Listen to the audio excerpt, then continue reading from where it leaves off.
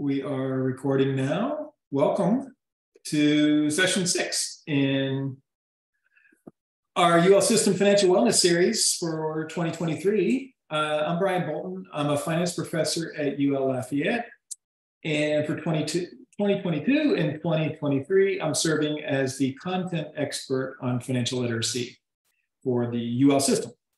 The UL system has 5 content experts across different disciplines, and each of us are putting on a series of either workshops, presentations, podcasts, different resources and engagement with our system colleagues. The other 4, see if I can do this: mental health, research and grants, online learning, and open access education. So feel free to check out their sessions if you're interested. This is session 6 in my financial wellness series. Today's topic is sending your loved ones off to college. Again, I'm Brian Bolton. Please feel free to reach out to me. brian.bolton@louisiana.edu is my email. I have a website that's kind of a library or a repository of workshops, slide decks like this one. There are 3 personal finance books posted on there for you to download, some other resources. That address is business.louisiana.edu/financespersonal. I chose that address in part because that's my belief. Finance is personal. Finance is very personal. And what we're going to talk about today is certainly personal. It's different for everyone. It's your situation, your goals, your values, your resources, your relationships, your people will determine kind of the decisions you make and the best financial practices. I can't tell you here are the 10 things you have to do from a finance perspective. What I'll do today is give some general ideas and general guidelines. They may or may not be best for you, your family, and your situation, because finance is personal. That's all the more reason to write down my email address and reach out to me later if you ever want to go through your personal situation kind of one-on-one and talk about what may be best for your situation. As I mentioned, this is session 6 in my 15-part series. We're over here, middle left, financial planning, sending loved ones off to college. We've got another session tomorrow on kind of the other end of the life cycle spectrum of caring for adult dependents and how you can manage your financial situation with maybe 2 or 3 other generations along with your priorities. Then we'll take about a 10 or I guess a 2-week, 12-day break. Celebrate July 4th, and then we'll pick back up in a couple of weeks with kind of career planning, which is maybe one of my favorite topics in all of this financial planning, because it's there's so much kind of opportunity and anxiety that maybe comes along with changing careers, and so we'll talk about the financial and personal issues, and then we'll continue the rest of the sessions, with the exception of the July 18th and 19th sessions. All sessions are at noon. Those sessions will be at 3 p.m. Central Time. And so we've got this 15-session series. We are in the middle of kind of a 6-part series on the family. While all financial planning is about you, about the family, your people, your family members, we have 5 or probably 6 of the 15 that are maybe a little more exclusive to families. And here we are in the middle left, talking about sending our loved ones off to college. And let me put a caveat. When I say loved ones, in theory, we mean anyone and everything. So it could be a spouse, could be a sibling, could be friends, could be parents. The language I'm using kind of throughout this presentation will be children or kids, in part because with children and kids, maybe that's the most common loved one scenario that we're sending off to college, but also it gives us kind of the longest ramp, the longest time horizon to plan, to build a financial plan, and to kind of have ownership and involvement with the financial plan and the process. But again, finance is personal. Your loved one situation, sending them off to college may be different than traditional children. And so hopefully much of the advice still applies to you, but obviously adapt it to your situation. As I mentioned, tomorrow we'll talk about adult dependence, kind of the other end of the life cycle. Talk about building savings accounts and emergency funds, which does apply to everyone. But we'll look at it kind of from a family perspective a little bit. Look at when you or the financial planner is getting close to retirement, but not necessarily at retirement. And then one of the last sessions we'll do is thinking about the fun stuff. Rather than just willpower, diligence, and responsibility, let's have some fun with our financial planning and think about how we can build that in to what we're doing too. Every financial plan begins with values, dreams, and goals. Up at the top in the blue, think about what are our values, dreams, goals from an educational perspective, career perspective, family perspective. We're going to focus on the family today. When we do that, we always want to start with our current situation. Where are we? Current situation is point A, values, dreams, and goals are point B. The financial plan in red, those items, that's how we get from point A to point B. That's how we achieve our values, dreams, and goals from our current situation. Today, we're talking about the family. We're talking about how the family impacts kind of everything else. And kind of specifically the investment in education. I'm a finance professor. I've been one for over 20 years. I'm very much biased. I believe college education is the best investment we can make as parents, as a society. So I'm very much biased in kind of the returns and benefits of this investment. But it is costly. It is a large investment, both in terms of time, energy, focus, relationships, and of course, money. Most of what we talk about today will be the investment of money, in part because finance is personal, and might be inappropriate for me to make assumptions or get into many of those kind of more personal, abstract issues that are non-financial, or at least in the short term. We'll talk about some opportunity costs of working and college and so forth, but my bias is that college education is the best investment you can make, and thinking about creating a financial plan to build from there. So that's where we're going. As we're building these financial plans, we talked about in a session last week for the family, we want to build financial plans for everyone. So it's not just the family as one whole unit.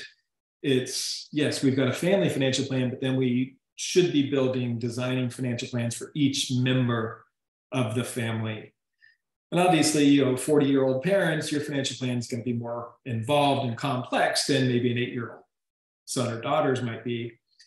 But as that 8-year-old becomes 12, 15, 18, now we've got more parts involved. And certainly we've got the education part, we've got budgeting, investing, maybe taxes, maybe debt management as well. And so strongly encourage everyone to build individual, customized, personalized financial plans for every member of the family, kind of within the context of one big family financial plan. So the way I've done this, kind of preparing to send our loved ones off to college, again, my focus is on children or kids. I've got 4 time frames, kind of, we're 6-8 years away from college. I mean, again, my assumption is children that are going to college basically at 18 years old, 17, 18, 19 years old. So we'll start with kind of 12 years old and younger, when we have a lot of time to plan. When they get to middle school, 12 to 15 years old, we still have time, but now it's becoming more tangible and realistic. And then when the kids are in high school, 15 to 18 years old, and we start making plans for college, we start thinking about paying for college, we start thinking about borrowing. And then finally, we'll talk about kids who are going off to college. So in my mind, if kids go to school in August, start college in August, that last section is kind of that calendar year, January to December of going off to college. Maybe it's longer, maybe it's less. But those are the 4 time frames that I'm thinking about, that I'll talk about. And so let's get started with the 12 years old and younger. The biggest and best investment you can make is to open a 529 education savings account. And then once you have it open, begin contributing and investing within it. A lot of people open the account and don't fund it, which is, it's nice to have the option, but you at least want to use it. I know sometimes it's difficult to find the money to put into it, but $5 here, $10 there, the more you can put in, especially when the children are very young. If the children are zero, right, just newborns, you have 18 years to let money work for yourself and for your children. And time in investing, time is usually your best friend. So be sure to invest in it. And when I say invest, think about taking some risks, not huge risks, but some risks. Current inflation rate right now is 4%. It's been 5% a month or two ago. It was 9% a year ago. Here in July 2023, it's about 4%. Whatever the current normal inflation rate is, you can expect the education inflation rate to be 1%, 2%, 3% higher than that. A lot of reasons why, we're not going to go into that now, but historically, it's kind of the past 20, 30 years, it's been a fact that the cost of higher education, I say education on the slide, the cost of higher education have generally increased 1 or 2, 3% more than the actual inflation rate. And so we can prepare for that. The reason the 529 is a great tool to help you prepare is it allows us to invest tax-free. So if you put money into your bank savings account, you're going to get maybe 2 or 3%. Maybe some banks are still paying 1%. If you move it into a CD or certificate of deposit, you can find rates of 4 to 5%, which is basically in line with inflation, but still less than the education inflation. So if you're thinking you need to save $20,000 for your children's, $20,000 in today's dollars for your children's education, by the time they become 18 and you're paying, it might be 25 or 30 because of the education inflation rate. And so we want to try to invest today to keep up with that. The way to do that is to take some risks in the stock market or other diversified securities. If we look back over the past 100 years, the stock market has averaged 12% per year return. Some years are good, some years are bad. 2021 was great, 2022 was bad. And the reason I mention this in the 12 years old and younger is because over time, the average is 12%. And if you have 6, 7, 8 years to plan for your children's education, what happened in 2022, that negative 20% return will get washed out or covered by the higher returns in other years. So if my children were 12 years old, I would have no problem investing in the S&P 500. I'll show that in just a second. If my children were 16 years old, I might have a problem with this. So as the children get closer to college and as they get older and you have less time to correct for years like 2022, then maybe you want to be less aggressive, less risky. So far in 2023, the stock market's up about 10%. So 21, we're up 25, 22, we're down 20, now we're up 10. Who knows what it'll do the rest of the year?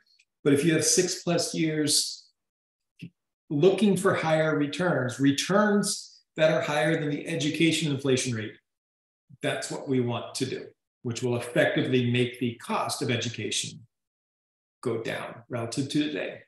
So 529 education savings account, I call this the platinum of all financial planning tools. Why is that? Benefits, all gains earned in the account are tax-free if they're used for education. So if you deposit $2,000 and it grows to $5,000, that $3,000 gain is tax-free if the full $5,000 is used for education. No other tool that we have in investing or financial planning gives you such tax-free benefits.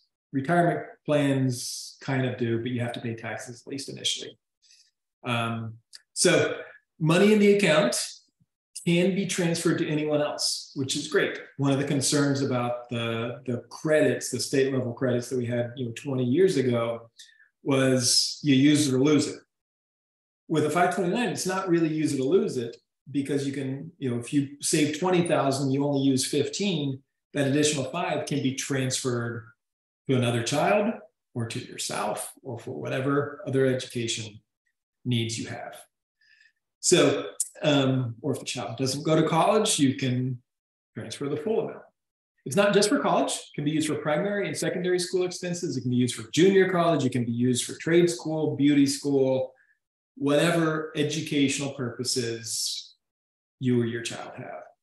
So when I say it can be invested in just about anything you want, qualified education expenses is going to be the key term. And generally, qualified education expenses are those expenses that are unique to education, such as tuition, fees, a computer, books, fees. Room and board usually is not included as a qualified education expense because the assumption is most of us need food and a place to live regardless of whether we're in school. We don't necessarily need to live in a dormitory and have a meal plan, but that's a choice according to the IRS. And according to the IRS, that is not a qualified education expense. But still, we have tons of flexibility within a 529 savings account. The transferability, the two big ones are the transferability and the tax-free. Money grows tax-free. So if it grows from 2 to 5,000, you don't have to worry about taxes in the 5,000 so long as it's used for education. The drawback, even though I said it's not really use it or lose it, it kind of is, right? It's designed or dedicated for education purposes. You can't take money out of the 529 to go buy a new car or even a car for your child going off to college, because the child's going to need a car regardless of whether they're in college. The car is not exclusive to college. So it's kind of use it or lose it, or use it for this purpose or use it, lose it. If you withdraw the money for non-education purposes, you will pay taxes. So you pay taxes on the money growing from 2,000 to 5,000. You'll pay money on that $3,000 gain. So 20% of that, $600 or $700 probably, plus a 10% penalty. And the penalties, the punitive part. To me, it's worth the risk. I don't know that I would have 100% of my college planning in a 529 because of that risk.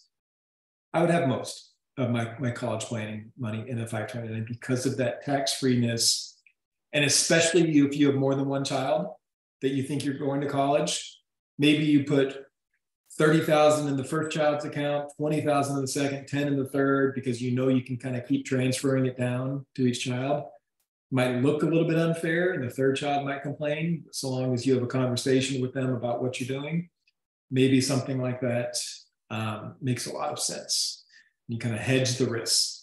So the drawback is that quasi use it or lose it, but to me, the benefits are far outweigh those risks. So what would I do? What would an investment plan look like? Certainly at 12 years old or younger, I would be aggressive. I would put 80 to 90% of my college fund money into a 529, and keep the other 10 or 20% maybe in cash, maybe in bonds, in a taxable account because of that use it or lose it. Within the 529, I might invest at least half, maybe 60 or 70% into the S&P 500 index. So the ticker symbol SPY is there's a bunch of different ways to invest in the S&P 500 index. The easiest to me is SPY. It's just a mutual fund or an index fund that tracks the S&P 500. The 12% annual return that I told you about 5 minutes ago, that's for the S&P 500. Yes, there's risk. We can have another year like 2022 where the market loses 20%. But if history is any judge or any guide, over the last 100 years, we've always recovered. And no 5-year period outside of the 1929 to 1933 period has been negative.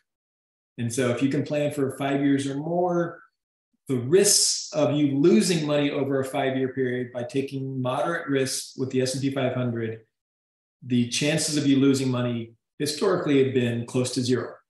I can't promise that's what the future is going to be. I'd be willing to make that bet. And you need to figure out if you're willing to make that bet too. But again, the goal is to keep up with education inflation. That's 5, 6, 7, 8%. So I'd put 60 to 70% in moderately aggressive S&P 500 index. As I mentioned last week, I love the idea of involving children in investing decisions. I might put another 15 or 20% into select investments, possibly of the child's choice. Involve the child in this choice, pick stocks, maybe pick real estate, whatever the child may be interested in. get them engaged and get involved. And so you might end up having 80% of your 529, 80% or more, invested in moderately high risk stocks. That may be too much risk for you. So maybe you want to dial that back to maybe 50 or 60%. But again, as long as you have 5 or 6 years until college, till you need the money, you can afford to lose money in a year or two if you rely on history to be your guide, that historically all losses have been made up for eventually in a relatively short period of time. And then I might put another 15 or 20% in low risk cash accounts, whether that's CDs within the 529, bonds, or money market cash account within the 529. When the child is maybe 5 or 6 years old, you can take a lot of risks. Once the child gets maybe closer to 12, 13, I would recommend taking less risk, just because the possibility of recovering from a 20% loss becomes smaller. But once you open the 529, the key way to keep up with inflation is to take some moderate risks. Once the kids are 12 to 15 years old, I'd rotate some investments into lower risk assets, sell some of our high growth stocks that we had at maybe age 12, move to maybe 50% instead of 70% by 15. I'm a big fan of making sure the child has their own savings and checking account.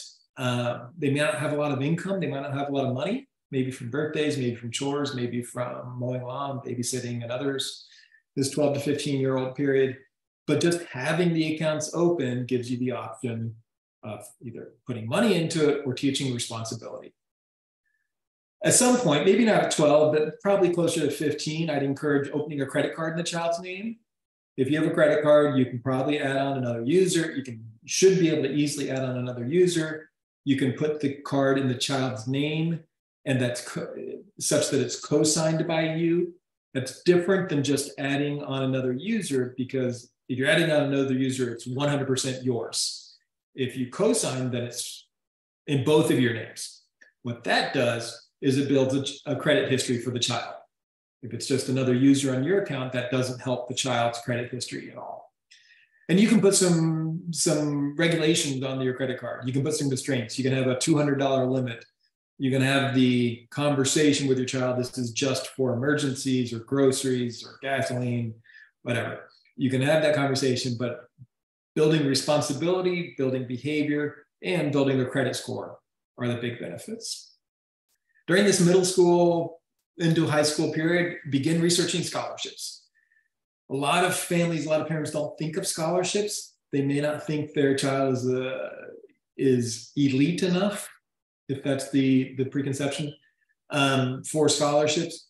There are loads of scholarships at every college. And there are a number of scholarships that do not get used because nobody applies. So you can begin researching scholarships, either big national scholarships or scholarships that are specific to the college. If this is your first child going off to college, begin the financial aid process. Begin getting familiar with that. You don't need to apply. You don't need to do anything. But getting familiar with the financial aid process, so it's not a shock when your child is 17 and you are applying. And begin thinking about the full cost of college. Yes, tuition is the headline number, but there's so much more that goes into it. We'll look at this in a couple of slides. And I'm a huge fan of transparency in financial conversations with family members. I want my children involved in these conversations so they understand what I'm going to do. They understand what I'm asking them to do. And we kind of have just this mature mutual agreement or mutual understanding about what the financial relationship is going into college and beyond. So 12 to 15 years, nothing to really do, just begin kind of the research and the process. As the kids get into high school, I take my investment assets towards maybe 20 or 30% in higher risk stocks. Once they're 16, 17, you cannot afford to lose 20% like we did in 2022. But if you lose 20% within a 20 or 30% bracket, it's not as painful, while you're still keeping alive the option of maybe that plus 25% that we got in 2021. And then I move a lot of the rest of the money into cash. Keep in mind, you don't pay for 100% of college on the first day of freshman year, right? Some of the money that you have in your 529 plan, you're going to use when your child is 18, some you're going to use when they're 21, 22. And so you probably want to keep some aggressive investments, moderately aggressive investments within the 529 for junior and senior year to benefit from growth up until junior, senior year. Again, scholarships, there's a lot of them. You can begin either applying or researching as early as sophomore, junior year in high school. Some you'll have to wait until you're on campus, but there are a lot of them out there. And then certainly if it's your first child, get familiar with the free application for federal student aid. There's been a lot of talk about student loans over the past 12 months since the Department of Education proposed forgiveness last August. And a lot of people have been surprised by their own financial aid student loan status as a result of those conversations. Or as a result of those conversations, they began looking into their status. And many students and parents have been surprised by kind of what they had and what their obligations are. There are a lot of different types of student loans. Subsidized federal aid is the best. Subsidized means both has lowest interest rates and it's going to give you deferment on paying interest until after you're done with college. But not every family will qualify for federal student aid. There's a number that the Department of Education looks at. It's called the EFC, the expected family contribution. And if your expected family contribution based on income and assets of the family is really high, then you're going to be eligible for less federal student loans. If you still, even though on paper you have a high expected family contribution, if you still need a lot more money to pay for college and you can't get federal subsidized loans, you might have to go to private loans. And private loans are going to have higher interest rates and worse terms.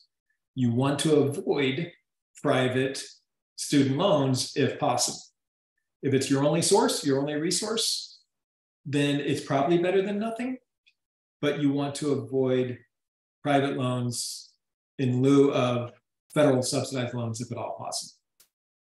And I recommend doing this, kind of getting familiar with FAFSA when the children are 15 years old, not just when they're 18, because if your expected family contribution is high, if your expected family contribution, expected family contribution is high, which means you're not going to be eligible for much aid, you can move some money around potentially, maybe get some money out of your name, put it into a trust, give it to, another family member, put it into other 529 plans for other children. There can be some things you can kind of rearrange your money at your assets when your child is 15 that you can't do when they're 18, or it's too late to do when they're 18.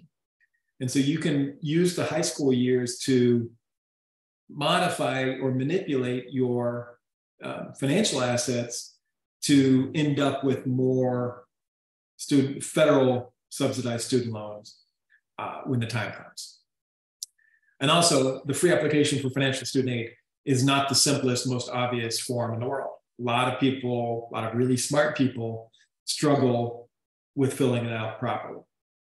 If you get familiar with it, kind of freshman, sophomore, junior year of high school, when it comes time to actually fill it out for real, you'll be more comfortable knowing what you're doing. Again, make sure each child has their own checking and savings account. Make sure each child has a credit card in their name. Again, I'm a fan of keeping things co-signed probably through college. If you want a formal financial independence when they go off to college, great. But if you're comfortable with your child's kind of financial behavior, you can keep it co-signed kind of through college to provide maximum benefit to the child, to the student. And then as you're during high school, begin researching what college is going to cost. Universities, we advertise tuition. We're really transparent about what tuition is. But even then, it may be a little confusing. What is a full-time student? Is 4 classes the same as 5 classes? Do you pay by the credit hour? Or do you pay by the status, full-time, part-time? Every campus is going to be a little different. And so even though tuition is transparent, it's not one price fits all. And so make sure you understand what the tuition cost is going to be. Room and board, there's a lot of questions to ask there. If the child lives at home, maybe is a common option here in Louisiana. The financial benefits can be huge. The social costs of social and academic and financial independence, but there may be social costs that the child is anxious to become independent. So we have to trade off those. Will the child live on campus if they don't live at home? Living on campus may be required for many first-year students or longer at some colleges. Maybe the easiest, because you've got housekeeping, you've got the cafeteria downstairs, you've got a resident assistant keeping you in line, but maybe it's less fulfilling. Again, many first and second year students will live on campus and then move to an off-campus apartment. Every college bill is going to have lots of fees. You'll be able to figure out some of this before enrollment. Some you won't figure out until after.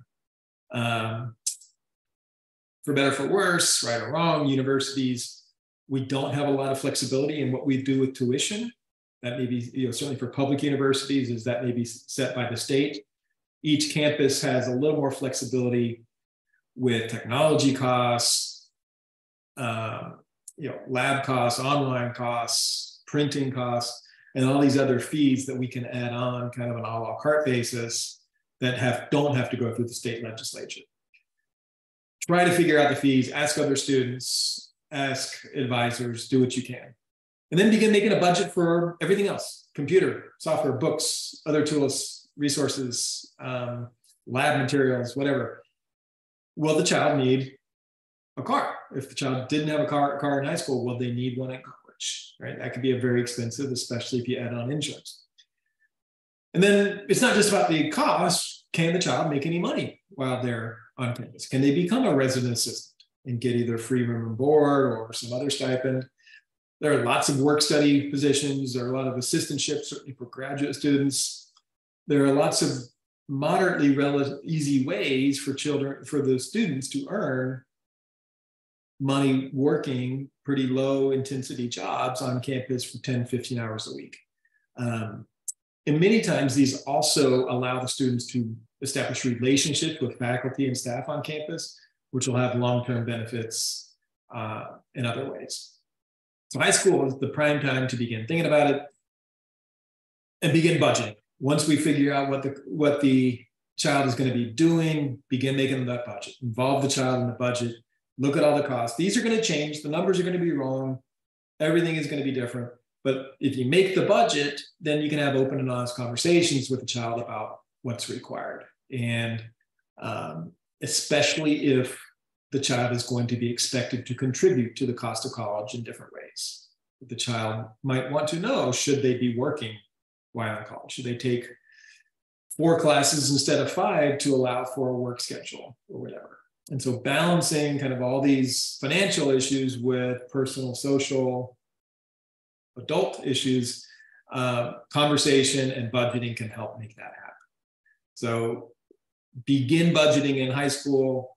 Sit down, talk about the budgets with the children, involve them. Maybe you don't want to be 100% transparent about your financial resources and how we're paying for college. But if you want the child to be financially independent, ultimately, college is the biggest investment they will make most of their lives, the biggest financial investment until they buy a house. Involving them is a great opportunity to get a shared understanding of responsibilities and opportunities within this journey. So the kids are off to college. Here's 3 things there's a lot of different things we can do. Everything we've talked about so far, let's keep doing that. 3 things I would highlight: keep every receipt. Explain why on the next slide. Keep having these conversations with the child. Make sure there's continued shared understanding. And check up on insurance. Once the child leaves the nest, then insurance issues may or may not change, but we want to stay on top of them. Why do we want to keep every receipt? Because there are lots of IRS legitimate tax credits and deductions that you can apply to your education expenses. So Keeping receipts is the best way to claim these benefits. We don't necessarily want to you don't have to keep the receipts from your family vacation at Disney World, but if you buy a new computer senior year of high school, that may be a college dedicated qualified expense. And so begin keeping receipts, certainly once the child goes off to college, keeping the receipts. Two main tax credits are the American Opportunity Credit, which is the biggest. It's up to $2,500 per student, but it's only for the first 4 years after high school. It's 25% of the first $10,000 will be credited. So that's pretty generous, pretty good. The Lifetime Learning Credit is less generous with money, but more generous with time. It's $2,000 per family instead of $2,500 per student for all years after high school. So what we see a lot of families do is use the American Opportunity Credit for their undergrad students, for each of their undergraduate students. And then once the children are in grad school, begin applying for the Lifetime Learning Credit, which has a smaller dollar amount, but you can't use the American Opportunity Credit for grad school in most cases. Qualified education expenses, we talked about these earlier. Tuition, computers, software, lab fees, but not room and board and not transportation, because you are going to have those whether you're in college or school or not. Keep every receipt, maximize your tax deductions and credits from this investment. Keep having the conversations. We want the child to become financially responsible, financially independent. Make sure they know what they're covering, what you're covering. And over the past year, I've been maybe a little saddened, I guess, to see students surprised by their financial aid obligations. Again, with the forgiveness talks, people are checking their financial aid obligations or responsibilities. And a lot of students had no clue what they were doing. A lot of students had no clue what they signed up for when they were 17 or 18.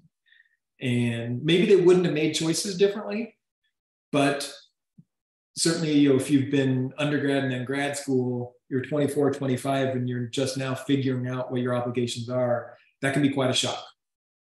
So make sure the child understands that repayment process and obligation, even though that might be 4, 5, 6 years away. Make sure they just are familiar that, hey, this is not free money.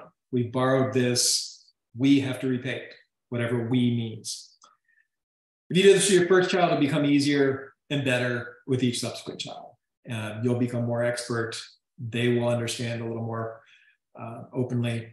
But never, ever stop communicating, having these conversations with your children about paying for college and funding this experience. And make sure your child has appropriate insurance. Healthcare, liability, renters, or dorm insurance. Most undergraduate students will be able to stay on your family healthcare plan if you wish, if they wish, until they are 26. I have a lot of graduate students who, mid-20s, they're no longer on the parents' health insurance plan. It's quite a shock how expensive it is and that they now have to be responsible for it. If your children are going to live on campus, they are probably still covered by your homeowner's liability insurance coverage. They are still technically living at home. According to the insurance company, they live at home, but then go to school and temporarily live in the dorm. So they're still covered by your homeowner's insurance. But they may not want to be.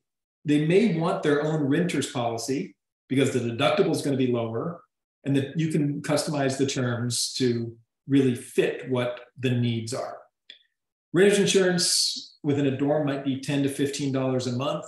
Renter's insurance in an off-campus apartment might be $20, $25 a month for most students. For most students, the laptop is the most irreplaceable item.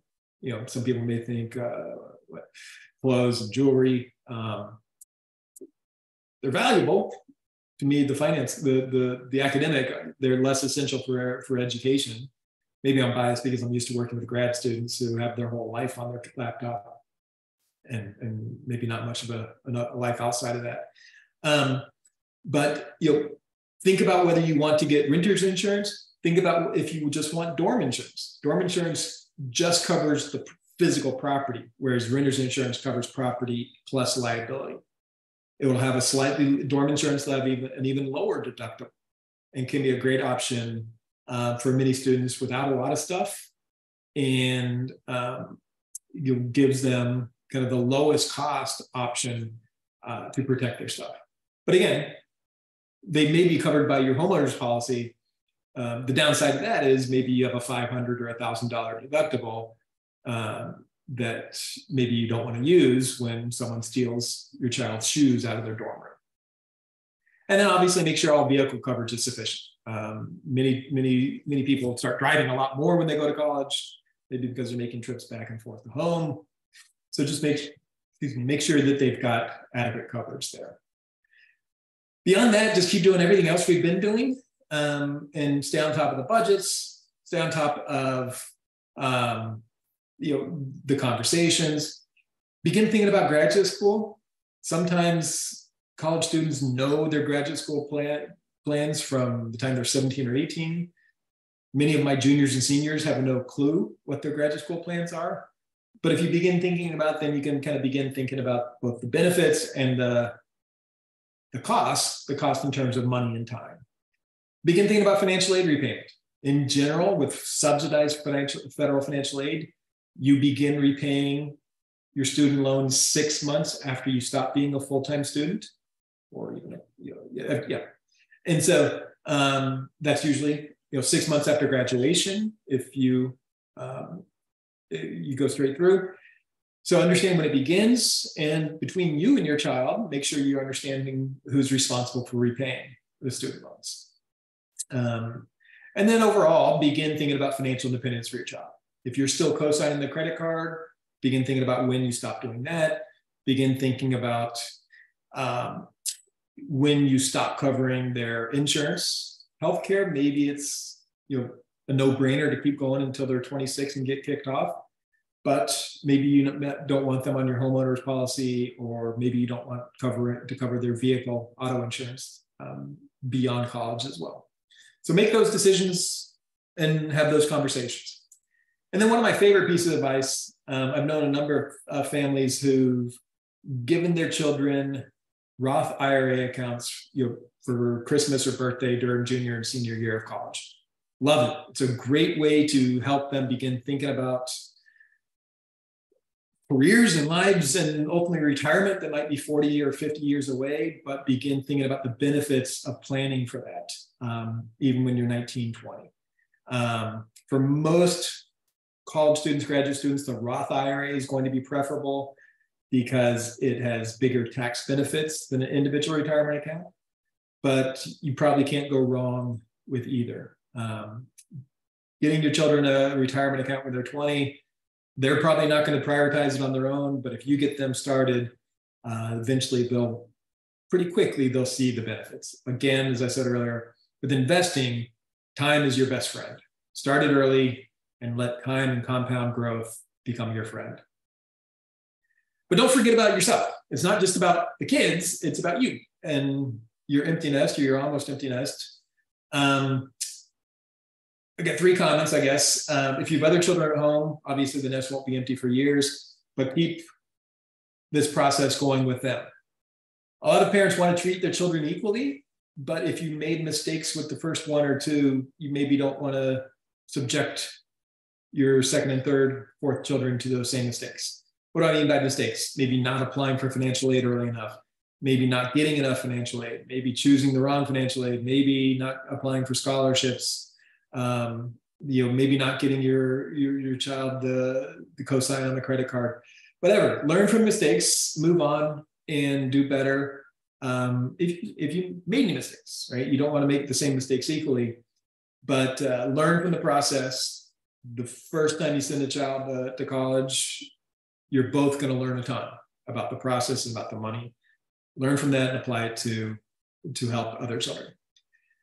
And then, once the nest is empty, or once the nest is close to empty, begin thinking about you. Reprioritize you. For most of the past 18 plus years, I'm guessing your number 1 financial goal has been paying for college. Maybe buying a new house, maybe retirement. You've got other goals, but paying for college has been near the top of the list. Once you've got that done, once you've got that either transitioned or under control, review your financial plan. Be honest about your goals. Be honest about your assets and your situation. Begin thinking about what you and your whole family need going forward. Maybe you want to buy your college graduate a car or a house or pay for the wedding. Great. But now that paying for college is no longer one of your top goals, you now have flexibility. So review your financial plan as a family, begin making kind of other goals and resetting if necessary, right? Necessary to a certain extent because you no longer have college as the priority. And certainly if you've made any financial sacrifices, whether that's getting a second mortgage or taking a personal loan or borrowing against a retirement plan, begin the process of reconciling, either repaying loans or refinancing the mortgage, whatever. So you can kind of move out of this phase and move back to making your financial plan your number one priority. Again, tomorrow on June 28th, we'll talk about taking care of adult dependents. But once you get the children off to college, hopefully you've got a little bit of a gap to really focus on you and yourself. A few closing comments. We've talked about this. Involve the child as much as possible. Financial independence begins with financial engagement. You don't want to start teaching financial independence when the child is 20 or 25. They're smart. They can learn when they're 10, 12, 14, different bits and pieces, right? And begin preparing them for ultimate financial independence when and if that happens. Gap years, maybe they had a little bit of a stigma over time. As someone who teaches 18, 19, 20-year-olds, and I've been teaching for almost 25 years, I've grown to become a huge fan of gap years for certain situations and certain students. We want our children to stay on track, this college, this high school +4, plus grad school, whatever. But sometimes that's not best for the student. And certainly with the COVID-19 pandemic and classes at home, or maybe homeschooling, or chaos, turbulence, transition, whatever you want to call it, different 18-year-olds are in different places. Different 18-year-olds are maturing kind of academically, intellectually, socially at different times and different speeds. If you can find a productive gap year, whether that's work or internship or volunteering or whatever, that does something productive and allows your child to adjust academically, intellectually, socially, there can be huge gains from that. I see a lot of 18, 19-year-olds who probably are not ready for college, and you force into this path or this timeline, and some students aren't ready and they don't maximize the benefit.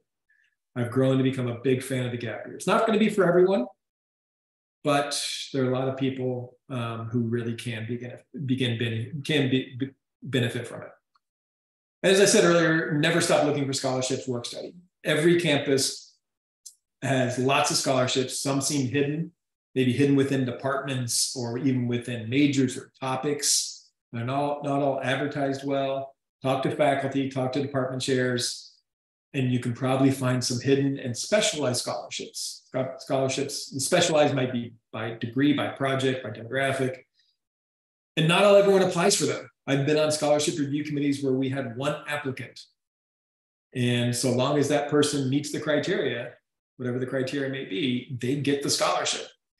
Not all scholarships are for the elite. Like that example, if you apply, you might get it. And so never stop looking. And scholarships are generally just free money. There's no strings attached, no repayment. It's just free money taken off the tuition. Planning and preparing for college is a never-ending process. It starts maybe as soon as the child is born. It ends maybe 25, 30 years later when grad school is done. Set our goals, figure out reality, see what we can do, what we are trying to achieve, create a plan, try to execute the plan, and then adjust your plan for how we get off plan or how the situation changes, or if inflation goes back to 9 or 10%, you may need to adjust. But this is a never-ending process, and so we want to make our plans early and stay on top of it. We're trying to achieve happiness. It's a balance of short-term and long-term goals. For 18 years, going to college is a long-term goal. And then it becomes a reality in a very short, lots and lots of little short-term goals. Trying to balance this against family needs, financial needs, and ultimately trying to give your child the best college experience possible that will lead to the most happiness, whatever that is, happiness, satisfaction, fulfillment, self-esteem, whatever your child is trying to achieve in life. Balancing short-term and long-term goals, family, financial, and education needs will play a big part in it. Wealth is largely the result of habit. It takes as much energy to plan as it does to wish. A goal without a plan is just a dream. Lots of cliches, lots of quotes, but they're cliche because they're true and they matter. And the sooner you can begin planning, the more control you'll have in the future. You cannot escape the responsibility of tomorrow by avoiding it today. And so as soon as you begin thinking about college, begin making plans or exploring plans, right? It's an 18-year, might be an 18-year process. You're not always making actions within those 18 years. You're not always making decisions, just little decisions and making sure you're aware of it. Cannot escape the responsibility of tomorrow by avoiding it today. That's it for today. This week, we've got the 2 sessions. Loved ones off to college today, and fast forwarding about 40 years to caring for adult dependents tomorrow. And then we'll take a break. Be back here in 2 weeks with changing careers, family and personal. Family, financial, and personal issues. Thanks for joining. I'm Brian Bolton, Brian.Bolton, Louisiana. One of these days, I'm going to get these down to about 40 minutes. Today was not that day. Thanks for joining. Thanks for paying attention. I'm going to stop sharing. I'm going to stop recording.